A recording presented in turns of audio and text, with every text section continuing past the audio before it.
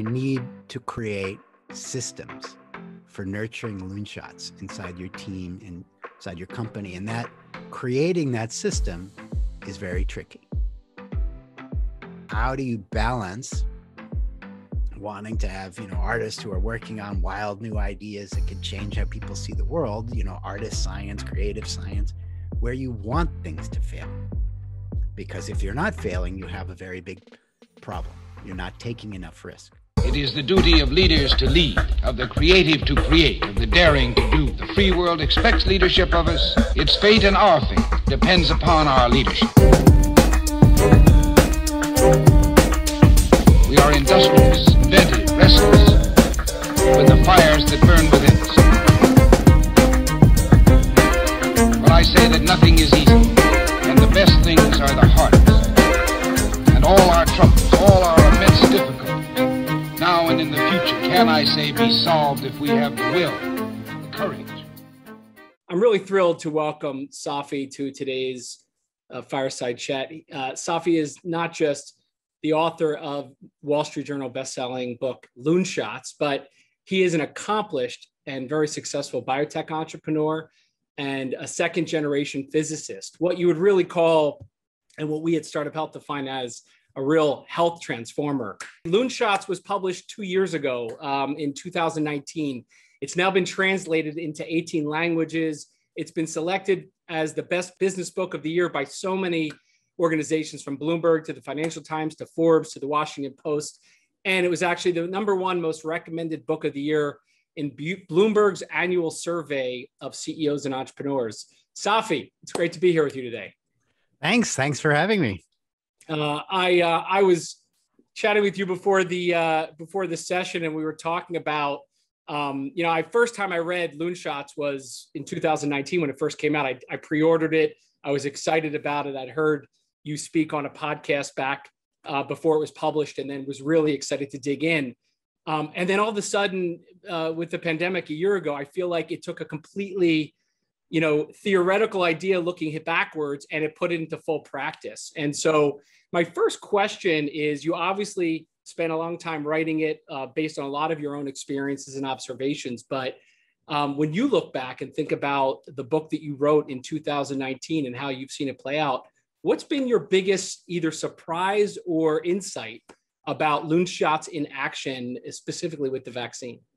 I guess the biggest surprise for me from the book was just how much it resonated emotionally for people, how much the stories resonated, how many people told me they cried when they read it, that in a good way. I wasn't quite aware that it would have that kind of impact on people, but there are a lot of people who are pursuing wild, crazy dreams and get told no all the time and get told by experts that there's no way that could possibly work. And the stories there, in addition to the principles and the physics and the science and the history, but the stories of so many people who in hindsight we identify as great innovators and leaders, how for years and decades they were ridiculed just the same, whether it was Steve Jobs or Kepler or the stories in World War II or the rise and fall of Pan Am, that the most important ideas are often exactly the ones that people dismiss. And you can establish moonshots, which are a destination. Moonshot is a big goal, a destination that everybody gets excited about.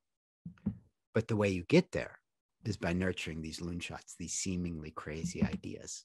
So that I was kind of surprised to see how it resonated emotionally with people and inspired people from kind of so many different industries who have reached out to me over the last couple of years. You obviously are known for being a second generation physicist. Both your parents were physicists. And I can't imagine what it was like growing up, dinner table conversation. Take us back. What was it like being a child of two physicists? And then, even what would encourage you and kind of have you go down that same path yourself?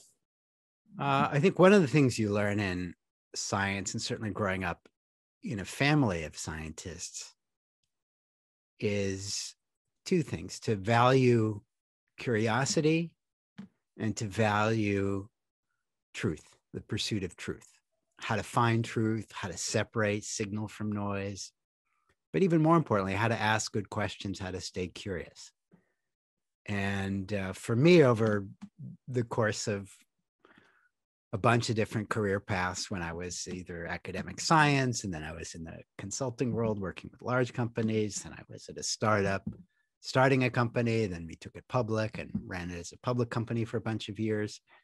And now, I spend time with CEOs and boards and leadership teams on strategy and innovation, and with the Department of Defense and national security companies. In each of those cases, curiosity and learning was, for me, a powerful driver. Whenever I felt myself not being curious on a Monday morning about what I might learn this week or that day, then it became clear to me it might be time for a change. And as long as I was still curious, I would be working hard, I'd be having fun. And so that principle, I think I got from my parents, about love of curiosity, love of learning, and the pursuit of truth in many different forms: truth in science, but truth in business, what works and what doesn't work. That's one of the nice things I got from my parents, and I'm trying to pass on to my kids. My wife is also a PhD scientist, a biologist. So we're trying to pass that on to our kids. So you mentioned in the book about asking about the questions your children ask that day, not what they learned that day. Can you dig a little bit into this idea that you were just describing you learned from your parents, not asking about lessons, but asking about the questions they asked? Yeah, that was, I remember reading that. It was a quote from a famous physicist, Isidore Rabi, who won the Nobel Prize in particle physics for his work in particle physics. And he was interviewed late in life by some, I think, school newspaper. What does it take to win a Nobel Prize? Was there something in your childhood, something that your mother did that, if set you down this path? And he gave an answer that always stuck with me. He said that when he got home from school, his mother didn't ask him, "What have you learned today?" She asked him, "Did you ask any good questions today?" And so I think that's a very useful way, not only to think about your family, but to think about your business lines, if you're a leader, the people that you work with. And there are many reasons that companies struggle to innovate, but one of them is a mindset around leader of focusing on answers and solutions rather than questions. When you focus on the right questions and get curious about the questions, why did this customer group or this segment or this area of the industry, why are they doing things this way? And you really keep asking why, you can start to uncover something very interesting. So if you start to ask the folks that you work with, whether it's your teams or other business leaders, not just how are you going to solve this problem, but what experiments might you run? What hypotheses can you test, and how can you test them as creatively and as efficiently as possible? Instead of, can you write a business plan for this product line? Is there a way to test this idea in one day and $100? That's a really interesting question. And it's surprising how many times, instead of, spending 6 months and writing a business plan for $5 million to launch a new product or service, you can find a way to run a test or an experiment in a much shorter time if you're equally creative about your test. All these sort of interesting, creative ways to run tests or experiments to validate hypotheses quickly. So asking questions helps get you to new ideas, new opportunities, new ways to run tests, new ways to get insight into your business. So that curiosity, the same thing that Isidore Rabi's mother asked him, is an interesting thing to start asking your teams and your team leaders, not just what are the answers, but what questions did you ask? So I love that. And when you go back or think back to 2001, when you were launching Synta, and it was just an idea at the time, and it was right, I guess, in the midst of the dot-com crash, and kind of during incredibly turbulent times, you had some questions you were looking to get answered. What do you remember what those questions were at the beginning of Synta? I was full of questions, but one of the actually questions that I found most useful that I did, I was, that was 20 years ago. So I was a pretty young guy running my first business. But one of the questions I found most interesting and most helpful to ask was, I found everyone, I would try to meet with folks who had been very successful in life, as in business and as leaders in whatever area. And instead of asking them, what made you successful, I asked them one question, which was, what do you wish you had done differently? And I found I learned so much from those discussions, far more than if you ask somebody, why were you successful? Because you ask a successful retired CEO, why were you successful? You could listen for 2 hours of them patting themselves on the back about, I was brilliant, I created a great culture, I was a genius, my competitors were dummies or whatever. But it's very hard to separate that from being lucky, being in the right place at the right time. And not many business leaders will say, wow, I was just, was in the right place at the right time. Or, I had the right guy, person helping me out. Whereas if you ask them what they wish they had done differently, they'll never say, well, I was in the right place at the right time. Really thoughtful leaders will have spent a lot of time trying to understand that and dissect it and break it out. And that's where the gold is. There's a lot of useful lessons. So the question I think I was most glad I asked was definitely, what do you wish you had done differently? And if you were to think back on that entire experience, what is it that you wish you had done differently with Synta?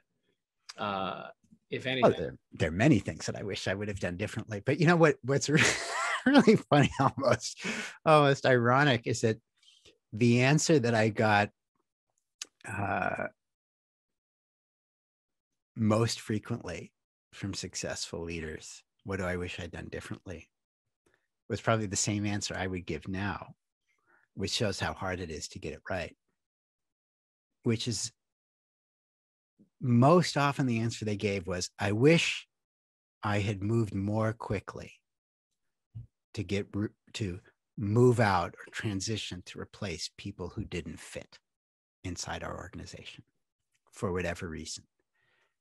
I just thought that was so interesting. And 20 years later, there was one big thing I probably would agree, because it's so easy, especially when you're at a startup. It's different when you're at a large company, and let's say you're Goldman Sachs or McKinsey or whatever, who has a great brand, or Google or Amazon, and there are 15 people for each slot. Well, if someone's not making it, you're out. Very easy to, relatively speaking, do. But when you're at a startup or a small or mid-sized company, that's much harder, because you don't have 50,000 people for each job. You don't have backup. So it's much harder to do. And it's very easy to fall in the short-term trap of saying, well, we'll get by with this. We can fix this. We can work around this. It's okay. And you don't realize the long-term costs of something that's not a good fit, and how you're not helping anybody or not doing anybody any favors by failing to act quickly. So that's one of many things I wish I would have done differently. Yeah, at Startup Health, we have this framework called the Health Transformer mindset, and the mindset being such a powerful tool and muscle and thing to continue working on yourself. But then you start to talk about the mindset of the others on your team, or the mindset of the organizations you work with.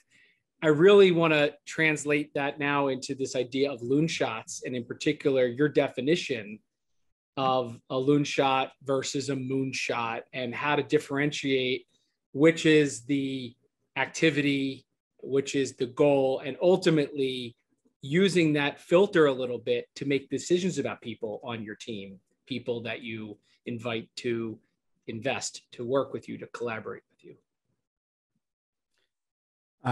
Well, a moonshot is declaring a big goal, like you had done your video, John F. Kennedy. That was the original origin of the term, when in 1961, he said, well, let's put a man on the moon by the end of the decade.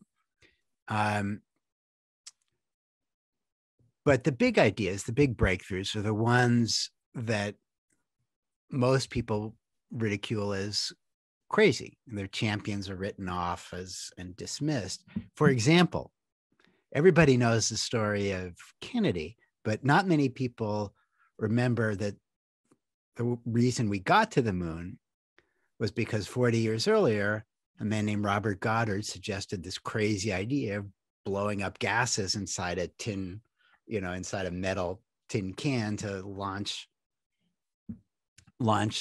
those tin cans into space, liquid fuel jet propulsion. He invented the basic ideas and principles of rocketry. In fact, when he first suggested it in the 1920s, New York Times wrote an editorial saying, this fellow Goddard doesn't understand the basic laws of physics. In space, there's nothing to push against. So you can't explode and get forward propulsion in space. This person has no idea even what we teach kids in high school, and completely dismissed him and his ideas. And what was funny was in July of 1969, the day after the successful Apollo launch of the rocket to the moon, the New York Times printed a retraction saying, we apologize, and apparently rocket flight does not violate 17th century physics. Sorry. So the point of that is that moonshot is a destination, a big goal that everybody's excited about, but just declaring those goals won't do much for you other than, create some feel-good moments, which is useful. But if you really want to get there, you need to create systems for nurturing loonshots inside your team and inside your company. And that creating that system is very tricky. It's very difficult for the reasons I describe in Loonshots. And how you create that system, how the kind of elements you want in leadership, the mindset elements, the structural elements, is very tricky. How do you balance wanting to have, artists who are working on wild new ideas that could change how people see the world, artist science, creative science, where you want things to fail? Because if you're not failing, you have a very big problem. You're not taking enough risk. And your competitor who is failing and breaking, those first 9 things to discover that 10th thing, that competitor will succeed, and you'll discover it too late when it's a bullet to your head. So how do you balance sort of the artists who are working on stuff that you expect to fail and you want to fail versus the soldiers who are working on, let's say, parachutes that you don't want to fail? You want a parachute to open the same way every time. So the need to have sort of this artists and soldiers working together inside the company. How do you create those systems? How do you create those structures? They're doing the opposite thing. One, you want to encourage risk-taking and encourage failure. And the other, you want to discourage failure. You don't want your sales guy knocking on a customer's door and saying, oh, here's your toaster, sir. Toaster, I ordered a television. And then you won't have a business. So you want to increase risk, one you want to decrease risk. And if you don't understand that basic principle, then you're just going to get mush. You're just going to get a mess. You're going to get chaos. So that's kind of what Loonshots is about, is how do you build this system to do both? So I want to dig into your ice cube metaphor that you talk about in the book. But before I do, one of the questions that came in from one of our health transformers, Dr. Alex Greenhill, was how do you distinguish with Loonshots between crazy, crazy and crazy awesome? Like, where does that line get drawn on the Loonshot side of things? And is there a distinction? Yeah. And oh, by the way, I should say, for since we're all in the biomedical space, anyone who hears this or is on this call and wants a free chapter of Loonshots where I get into some of the basic ideas and the artist soldiers and some World War II history, what really happened in World War II and how this principle helped turn the course of that war. You can just email me at my first name at last name, Safi@Bahcall.com, and I'll send you a PDF. So how do you distinguish between the truly crazy? I get a lot of those. I get like 10 or 20 or 30, well, probably more than that, people reaching out a week on, whether it's CEOs or leadership teams come work with us and designing this sort of system and balancing, the artists, the building the ecosystem to nurture Loonshots better, or people with their own crazy Loonshot ideas. So how do you tell the difference? It comes down to what I think of as LSC. It's another, you talked about mindset. That's a mindset that I've found very useful in terms of what I wish I had done differently as well. I wish I'd understood that principle a little earlier in my career, but I don't have a good memory. So LSC is an acronym. Listen to the suck with curiosity. And here's what I mean by that. Most people, many people just ignore the negatives and just plow straight ahead. But there, if you've been through management training, they tell you to, repeat back what you've heard and so forth. But that's still not good enough. The best scientists and entrepreneurs that I've worked with, one common characteristic is that they listen to the suck with curiosity, meaning they get really curious when a customer doesn't like something or a product doesn't work or something, the market is sort of rejecting what they're doing, rather than getting defensive. And it's very hard because if you put your heart and soul into something and somebody tells you, I don't like it, your first reaction is you want to punch them in the face. Right. Or I'm not going to fund it, or I'm not. Yeah. It's exactly all the same. You want to, and venture capitalists know this, which is why they rarely deliver truly honest feedback. They say, oh, I would love to invest. This is great. You're brilliant. But, my fund, and we just did this other thing and it closed, or I have to walk my cat, it's 3:00. And, they'll give all these excuses rather than tell you what's actually useful. And so which is what you can change or improve. And that's where the gold is. And so the really successful entrepreneurs, their skill set isn't so much in coming up with new ideas, because lots of people have ideas. Their skill set is in teasing out, getting really curious, taking off the defensive hat and putting on the Sherlock Holmes hat and say, can you help me understand what about it really didn't resonate? Like if there was one thing, and people don't want to tell you that. Why? Because it's a difficult conversation and they want you to be friends. If they're a venture capitalist, they want you to come back with the next idea after this one will certainly die. They actually want you to come back with the next idea, not to their competing venture capitalist. So they want to be friends. So they're not going to tell you something where they think you'll be defensive. But that's what you need. So the really great entrepreneurs and scientists that I've met, it's the same thing in the science world, have developed very specialized skills in teasing out that feedback. They might even go to a third party and say, listen, could you ask your friend what he or she did or didn't like or what resonated, because they're comfortable telling you, not to my face. And they go through a third party to get it. Or the same thing with customers.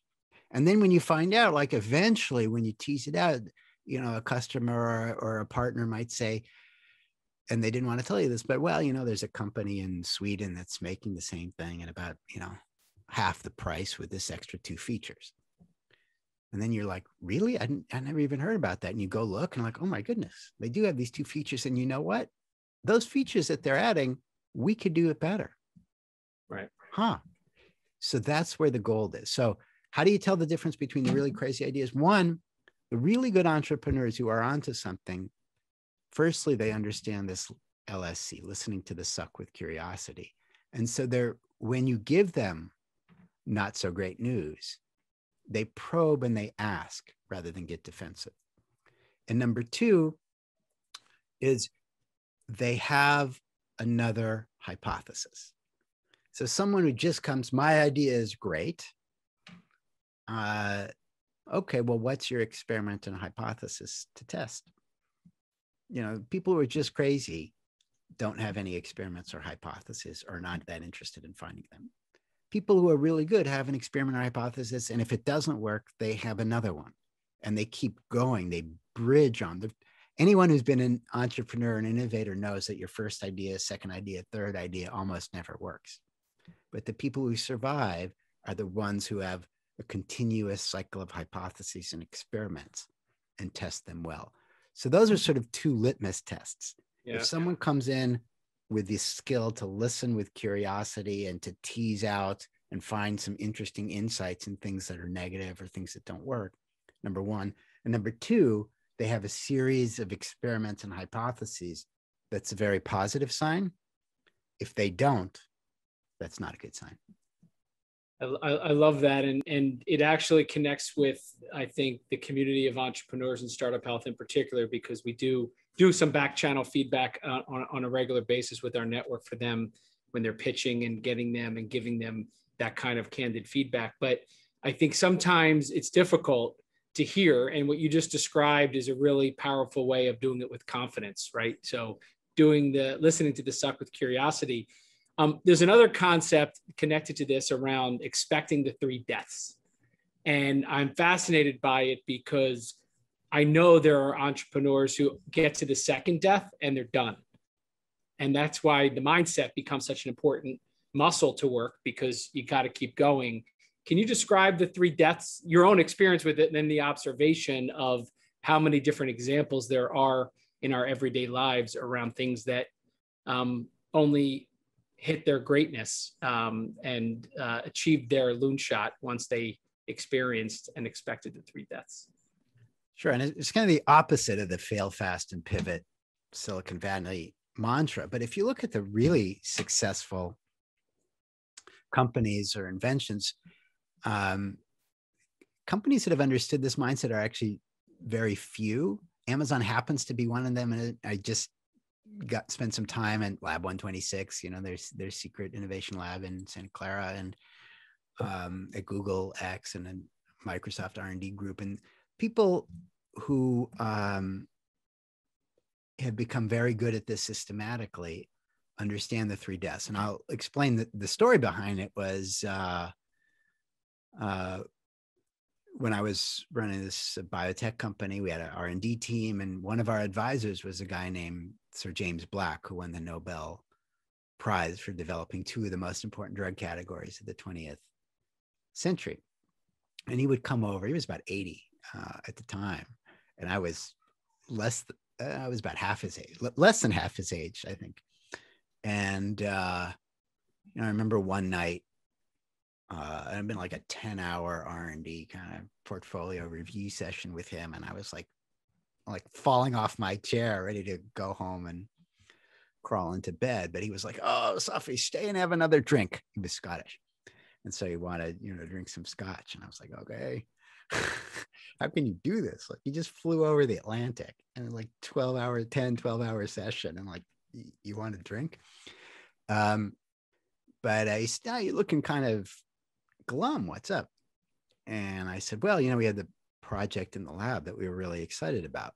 And unfortunately, we got some negative data. It didn't seem to work in these models and these experiments."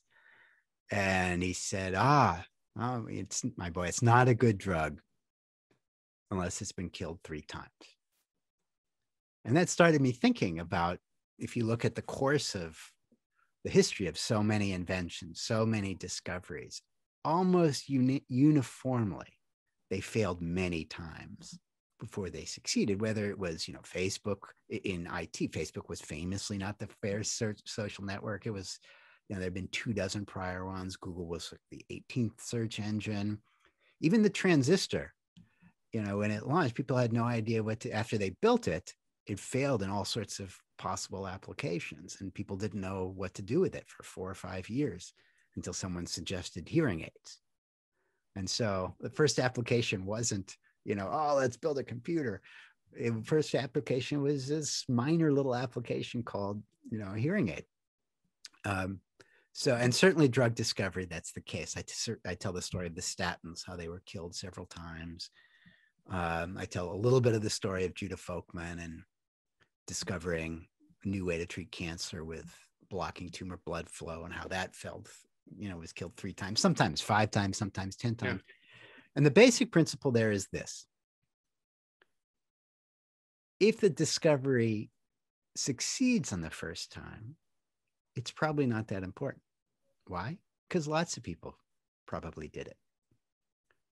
If it fails once, twice, 3 times, that means it might end up being important. Why? Because a lot of people went away. That's exactly what happened with the statins. They didn't work in the mouse models, which is usually the first step. That's usually kind of a gold standard go, no go criteria. And almost every company exited the field at that time. There were other trials for cholesterol inhibitors that failed, dietary trials didn't work. Other drugs that seemed to inhibit cholesterol didn't work. That would be another death. Then there was some, what later turned out to be spurious, fake, not real reports of toxicology findings in dogs. And then the entire field just gave up, except for one person who persisted and developed what became a drug that ended up cumulative sales of $1/3 trillion, prevented millions of heart attacks, changed heart disease forever. But it went through the 3 deaths. And that's so many stories. And that's why it's important to keep in mind, if you're thinking about innovation and trying new things, what Jim Black told me, which is it's probably not a good idea unless it's been killed 3 times.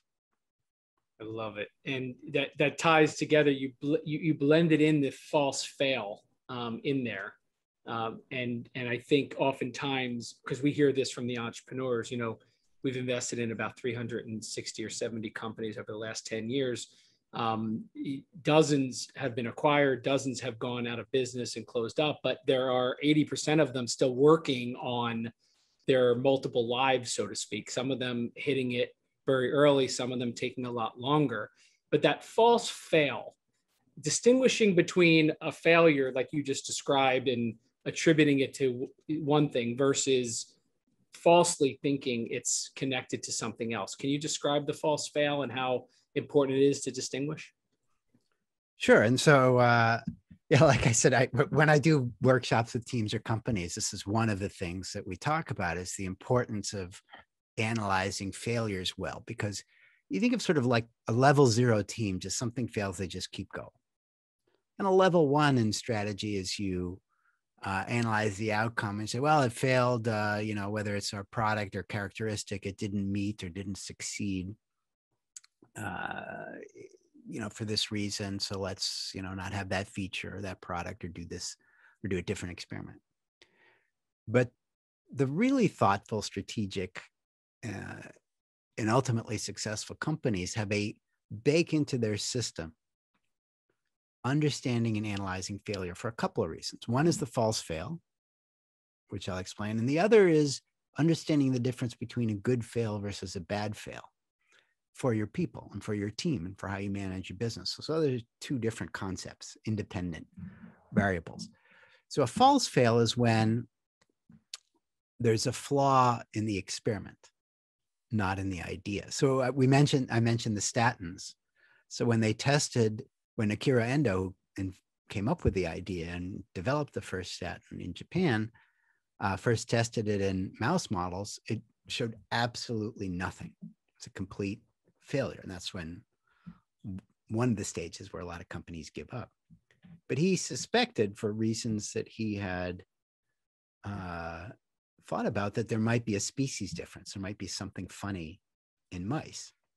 As it turns out, in hindsight, retroactively, mice don't have LDL cholesterol, the bad cholesterol.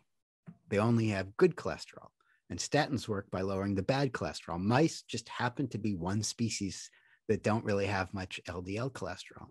So when he ended up testing the drug in chickens, he found a big effect, and in dogs and in primates and in humans.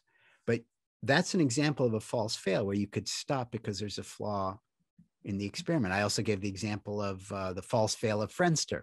when most people were looking to invest in, when Facebook was out there and Mark Zuckerberg was out there showing his idea around, everybody said, oh, social networks don't work. You see, there's this one now called Friendster and everybody's leaving it.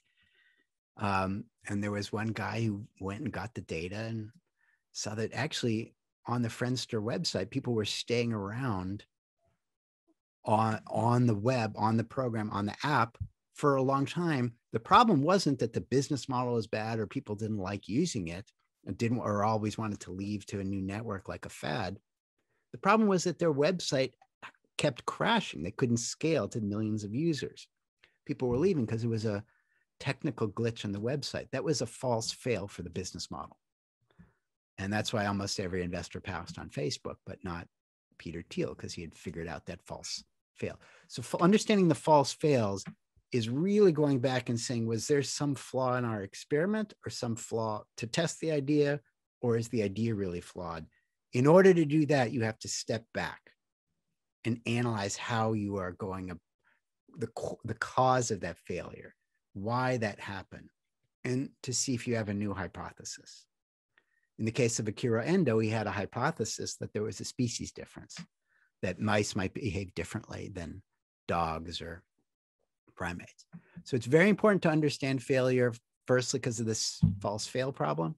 But secondly, if you want to encourage risk-taking, one of the biggest problems inside organizations, and this is the reason that you want to build a system, is fear of failure.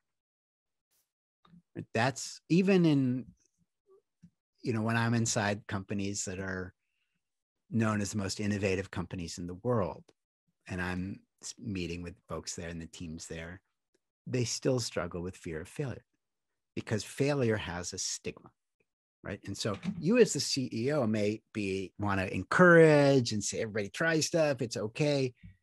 But if you're not the CEO, and you may have forgotten what it's like to be at the middle or be on the ground, it's not fun to fail. You can make excuses, but people, unless your company, your organization, the structures that you create have found ways to make it more acceptable. And there are ways to do that. And there are all sorts of interesting things that you can do about that, which, we could talk about, or is one of the things that I do with teams. But in order to get good at that, you have to understand the difference between good fails and bad fails. So that's another concept. So a good fail is where you learn something, where you conducted the experiment well. It was a reasonable hypothesis, and it was an experiment that was well conducted, and you got valuable data. Example, Amazon's Fire Phone. That was a colossal, there is no Fire Phone today. It was a colossal failure. But in building the Fire Phone, they learned something incredibly valuable about their markets. Their customers saw Amazon as a value play, not a luxury play. And that taught them that they needed to be more on brand in their products. And they hadn't really appreciated that before. But even more, in building the Fire Phone, they learned something pretty useful: voice recognition. What did voice recognition end up being useful for? Alexa, which ended up being far more valuable for the company than another, electronic gadget would have. So that's an example of a good fail. A bad, and that's what you want to celebrate. You want to celebrate good fails, and there are ways to do that. A bad fail is when someone just starts something without a clear hypothesis, or conducts the experiment in a sloppy way. You don't want those kind of failures. So the point of this is, if you want to innovate, if you want to try something new, you really need to get really good at failure, listening to the suck with curiosity, at analyzing well enough to tell the difference between a false fail and a true fail. Was the experiment conducted well? And number 3, celebrating good fails, separating good fails from bad fails so that you can celebrate the good fails. So all of that is part of a much larger umbrella of, if you want to innovate, let's think about how we as a team, as a company, as an organization, create structures around failures. Right. So let's double click on that structure comment you made. You talk a lot about artists and soldiers, and I love your analogy of Steve Jobs, version 1 at Apple, and coming back and integrating Tim Cook in, and really the notion of not treating them differently, but loving them both. And I just think, I know we don't have a lot of time to go deep on the concept, but I love the way you've simplified this to people could understand not treating your entire organization in different groups of your organization differently than others, and how that can wreak havoc. All right. So well, this is a glass of water. I often start with this analogy when I kind of first talk with teams and companies. And it can exist in two different forms. It can be liquid, and I stick my finger in and twirl it around, the water molecules just slosh around my finger. Or it could be completely rigid, ice. Two totally different patterns of behavior, sloshing around wildly, totally rigid. But it's the same exact molecules. So why do they behave totally differently? Just like you have some companies that are wildly innovative and embracing new ideas, and some companies that are totally rigid and bureaucratic and rejecting new ideas. And it could be the same people. The same people can exhibit totally different patterns of behavior. And that's how you can think about culture, is those patterns of behavior that you can see. Structure is what can change those patterns of behavior. With structure is the equivalent of, how do I raise or lower the temperature? No amount. Then when I talk about structure inside companies, that's what I mean. The incentive systems, the things that you measure, the processes that you create, the systems that you design, how do you reward and incentivize failure or intelligent risk taking? Those are the things that are the equivalent of dialing temperature. And here's why it matters. No amount of holding hands or singing Kumbaya or forcing employees to watch 2-hour movies about brotherhood is going to change culture. It's going to change patterns of behavior. Just like yelling at the molecules in a block of ice, hey guys, could you just loosen up a little bit? Is not going to melt that block of ice. But a small change in temperature can get the job done. And so that's what that's some of the details in Loonshots, or what we do with teams and companies in much more detail, is what are those elements of structure? How do you build a system so that you can innovate at pace and scale, so that you shift mindset? If there's one big thing, it's about shifting your mindset as a leader, as your purpose as a company is to let's manage our product or grow our market share, to how do we run experiments at pace and at scale? How do we create a continuous cycle of hypotheses and experiments to test new idea? And how do we balance that, to get to your question, the artists and soldiers, without dropping the ball on being on time, on budget, on scale, consistently with quality? For example, Steve Jobs, which as you mentioned, I read about. You had this kind of legendary artist, Johnny Ive, who ran the design group there. And if you have an Apple product, it probably came out of design from his group, who was just one of these all-time great product designers. And when the iPad came out, it was a beautiful design from his group. But if it wasn't for Tim Cook, who was sort of the ultimate soldier, who got the cost down from $6,000 to $600, there'd be no Apple today. In other words, moral of the story, you need to love your artists and soldiers equally.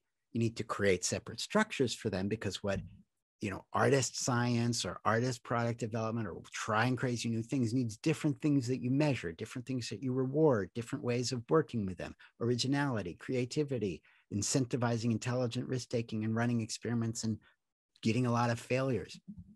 Versus the soldier, it's exact opposite. You need to have a different hat, a different mindset when you work with the artists and soldiers, but you need to love them both equally. And it comes down to what I think of sometimes as the beautiful baby problem.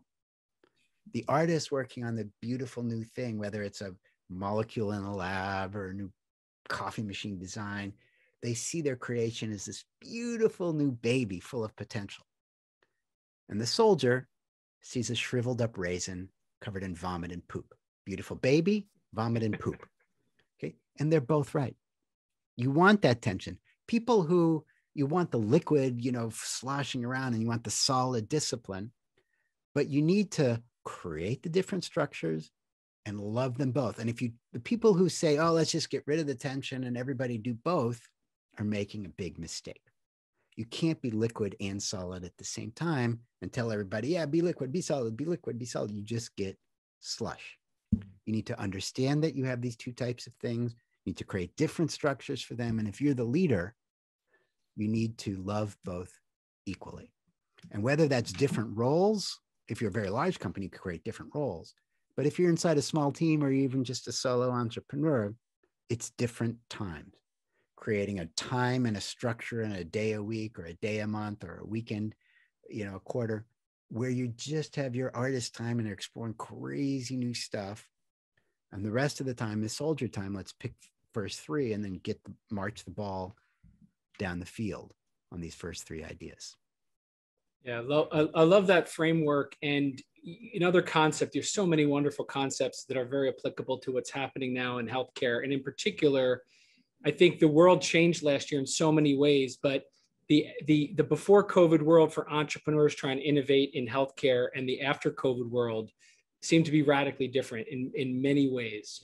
What, from your perspective as an entrepreneur and innovator, especially having been one during very uncertain times back in 2001 when you launched the company, what do you think is really important for entrepreneurs in a COVID / after COVID world to do differently than maybe a couple of years ago when perhaps the world and a lot of the things were different? I think it's to watch out for another common trap, which is that I see in companies all the time. There's a whole list of sort of common traps that companies make, especially as they scale. So actually, a lot of the CEOs that I work with are in this sort of hyper growth, either pre-IPO or post-IPO phase. And there were 5 people in a garage, and things were really easy and exciting and fun. And now something hit in product market and things are going well. How do we put in place these systems? So a common trap that's especially important to fix post-COVID is the focus exclusively on product, on thinking innovation equals product. And I write about P type or product type versus S type or strategy type. And I give the example of Pan Am, which was a great company and a brilliant product innovator. He brought in place the first jet engine, first around the world, transatlantic flights, trans-Pacific flights, but kept innovating on product and engine when its industry went through this big shock of deregulation. What mattered was strategy. What mattered was the much less glamorous loonshots of frequent flyer miles, of giving away your reservation system to every travel agent for free. That's what American Airlines did. So there were 300 airlines that went bankrupt after deregulation, the big shock back then, just like we had COVID was our big shock now. So 300 airlines went bankrupt except for one, American Airlines. They had no fancy product innovations. They weren't on the cover of any magazines. There were no celebrity endorsements, but they kept doing these things that required no new product. Rapid turnaround times at airports, hub and spoke model, the frequent flyer I mentioned, giving away their travel reservation system, which became Sabre and eventually spun out. And it was those little strategy innovations that saved them. So when you go through a big crisis, it's the companies who innovate just as well on strategy, not just product, that end up doing well. And by strategy, this is a whole nother series of discussions. I mean, not just external strategy, what's our goals, but it's internal strategy. How do we work with vendors? How do we work with suppliers? Complementary strategy.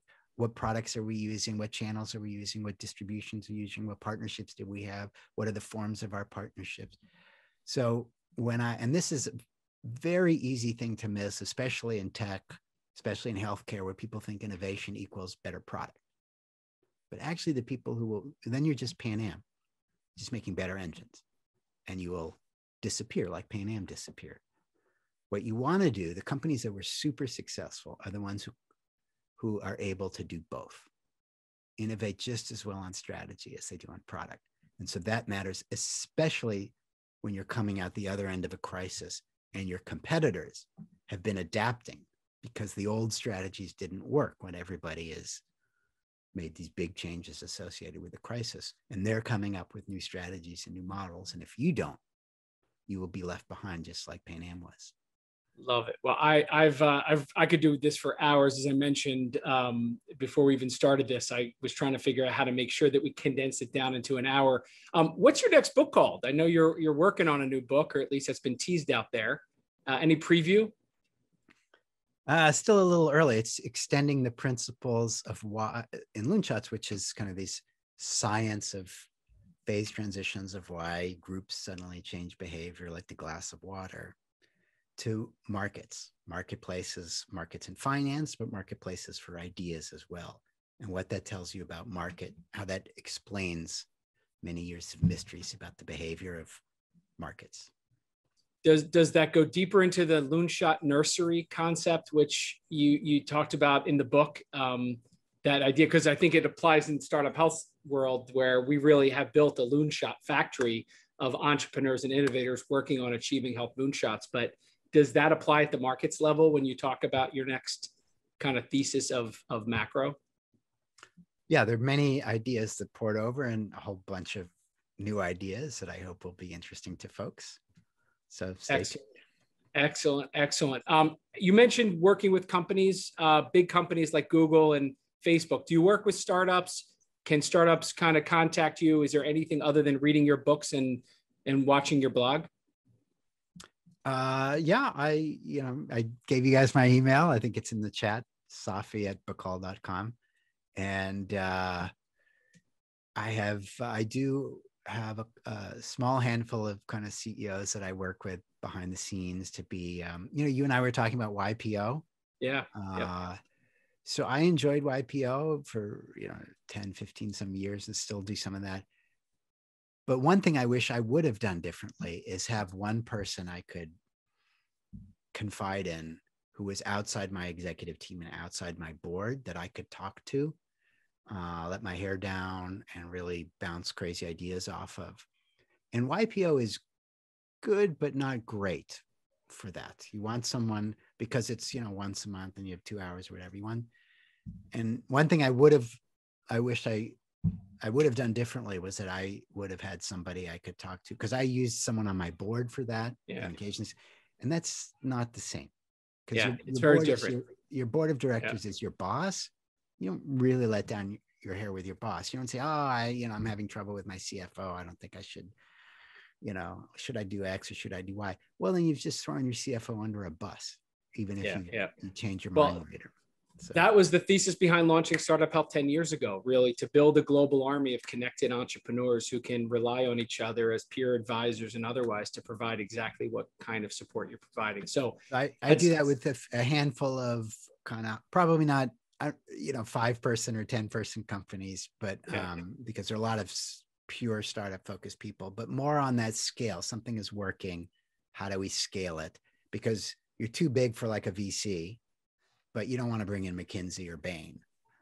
So you would appreciate someone you could just talk to give you a little bit of outside feedback and bounce ideas off of in a safe space where you don't have to talk about it to your board or executive team if you don't want to. So I would have benefited from that when I was younger. So it's fun for me to work with some younger CEOs and be there for them. And I do enjoy that. That's fun.